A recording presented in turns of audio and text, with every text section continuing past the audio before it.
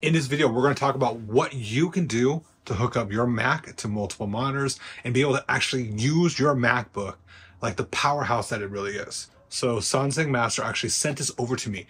This is a 10-in-1 docking station that actually has the power of Displaylink. Don't worry, it's an empty box. I actually have it right here. So this device can connect via USB-C or USB-A like this.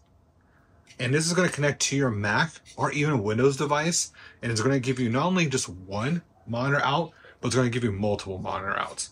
And the cool thing is it actually connects via either HDMI or a DisplayPort cable. So let's talk about how we hook this up. First things first is you want to make sure you connect it to the USB-C port or a USB-A port of your computer.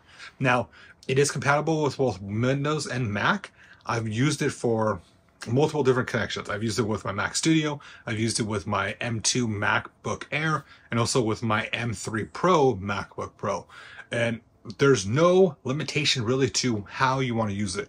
I've also hooked them to my Windows gaming computer so I could do some work on multiple screens and play some games on multiple screens. So before I actually hook this up, I want to talk about what you get with this. So you get not only a headphone jack on the side here, but you do get up to 100-watt power delivery. So you do get that pass-through charging where you can hook up to a 100-watt power delivery here and then be able to charge your device out through here as well. You get two display outs, a display 1 and a display 2 that can connect either via HDMI or DisplayPort. You get 3 USB 3.1 connections, so you get up to super speed 10, I believe it is.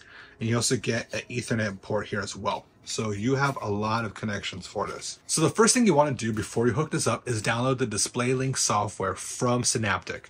Go ahead and you can follow the link down below and it's going to take you to where you can download the driver for this. Just pick your operating system and then you'll be good to go. Once it's installed, it's going to automatically have a couple different configuration settings that you just have to kind of click through, such as being able to power it off if you close the laptop or power off if you open it. Also allow you, if you use like your watch to wake up your Mac, you just want to make sure you enable those settings correctly. And then from there, once it's connected, once you plug this in, your Mac will register those monitors as they're connected automatically and then automatically give you the best resolution possible and frame rate or response rate as possible. Now, I will say these ports are fast. I went ahead and connected my SSD. So I have a Samsung SSD drive connected via an external USB-C cable. And by connecting that, I'm still able to get over 500 megabyte up in read and write speeds.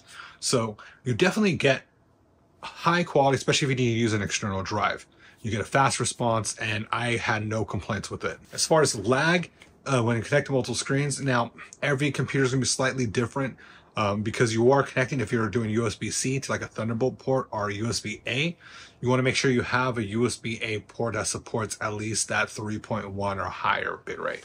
Video-wise, it can support up to 2 4K 60Hz displays. Actually, I have a mix of a 1080p 144 as well as a 4K 30 right here, actually 4K 60. So you're going to kind of see a mix of that. Once you download the drivers, go ahead and hook up all your devices and connect it to your monitors.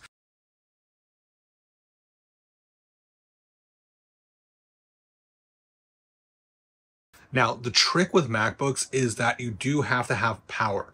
So if you want to use something like this MacBook Air, you have to connect the power source either through the MagSafe adapter or through the USB-C the pass-through power. Once you do that, then your Mac will automatically register in clamshell mode. And then with the mouse and keyboard movements, it will turn on automatically. You can control it with no issues. Honestly, that's it. So if you're the kind of person that you're going to be working on a desktop on a regular basis, but then you need to travel, like maybe you're like me, I do some video editing sometimes downstairs or at a coffee shop, and then I get home and I want to be able to use my entire setup. All I got to do is just plug it in via one connection and I'm good to go and I can rock. And I don't have to worry about limitations as far as, oh, what I can connect, what I can't connect. And anywhere I go, as long as I have the Displaylink system set up and the driver automatically popping up during startup, your Mac can now use more than one monitor and can be the powerhouse that it really is. Hopefully this helped you. And if you want to buy this, I'll put a link below, as well as, like I said, a link for the driver. If you have any questions, leave them in the comments below. Honestly, what can you go wrong? especially with a cool docking station that's small, and if you need to take off somewhere, it's portable as well. So I'm Joe. This has been Matsu Excel, and until next time, peace.